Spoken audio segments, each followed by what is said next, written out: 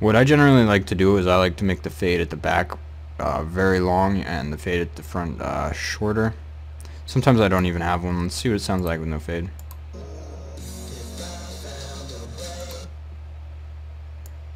Okay, so that's good.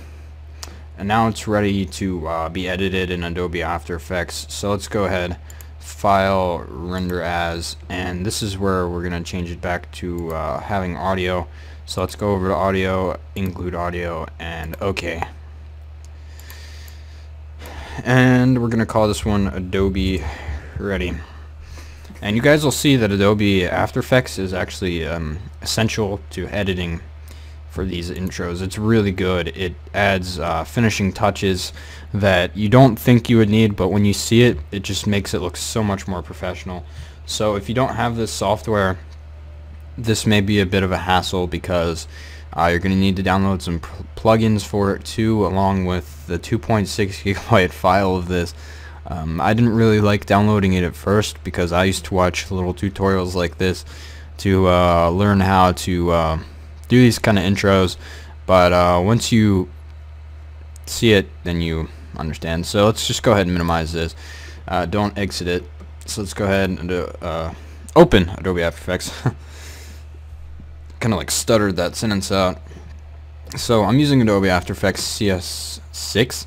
The plugins that I'm going to be using are Magic Bullet Looks, and also I'm going to be using a custom font called Typograph.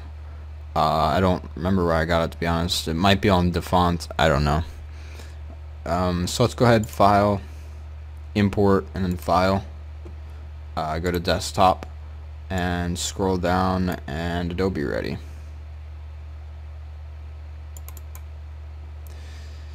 So now we've got our intro, and just drag it in like so into here.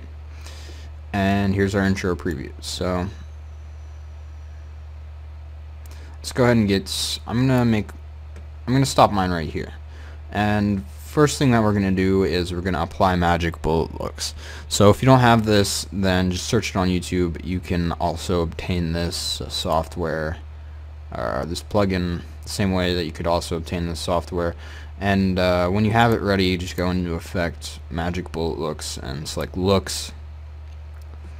It will then come up with this over here, and we'll just select Edit. And I have a lot of presets for this. Personally, I hate it when people in tutorials do this. I'm just going to put that out there, where they have all these presets and stuff pre-made. So I like to usually tell people where it is that I get my presets.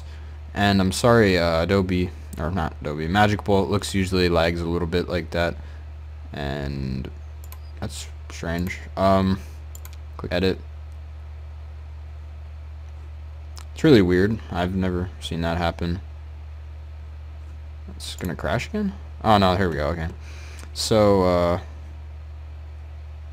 here's Magic Bullet Looks. Don't know what it's doing. It's looking really weird for some reason. I don't know. I'm gonna exit it. See if I can get the Magic Bullet Looks to actually work. Sorry about this. I don't know why it's not working like it normally does.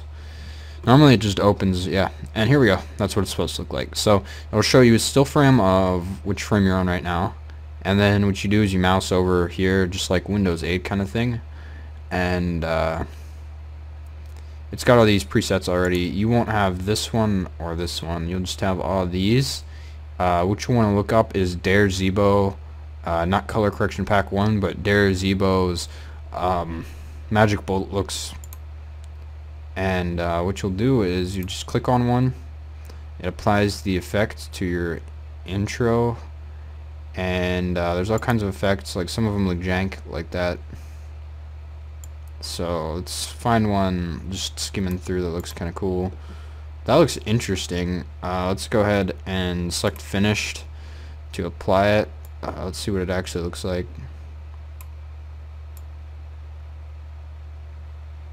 Okay, so fades in red, big orange text.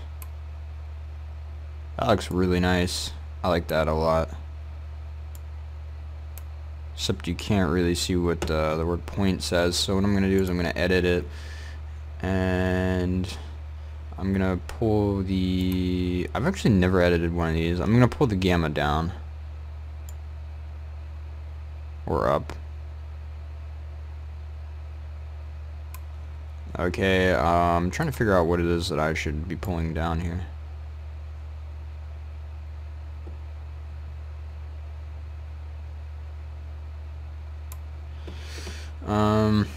That looks good, I guess. So good point, as you can see. And now that we got our effect applied, we're pretty much done editing. So one other thing that I like to do is audio and waveform.